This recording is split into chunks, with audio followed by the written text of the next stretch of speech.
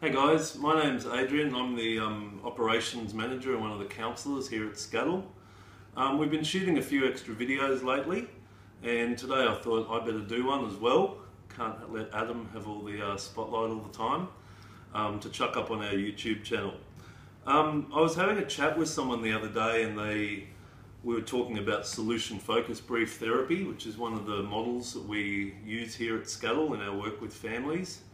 And I was trying to explain to them some of the theories behind it and some of the ideas, and in doing so I found that it got really complicated, and they were more confused rather than sort of walking away with any answers.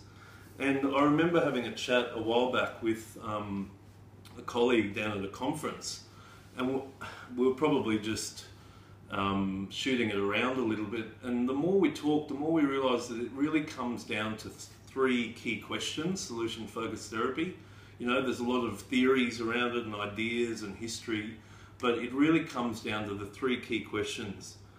When you're talking about a problem or something that people want to change in their life, you ask the question, how would you know this was different? How would you want this to be different in your life? How would you know it was, you know, changing or being different? What would you be noticing? What would other people be noticing?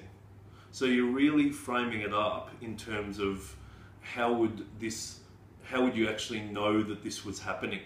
What would you be noticing, and what would other people be noticing? And probably the other key question that you might ask is, what else? It's the most famous solution focused question. You don't just take it on the first answer. What would you be noticing? Oh, I'd be able to get out of bed with more energy in the morning. What else? What else? What else?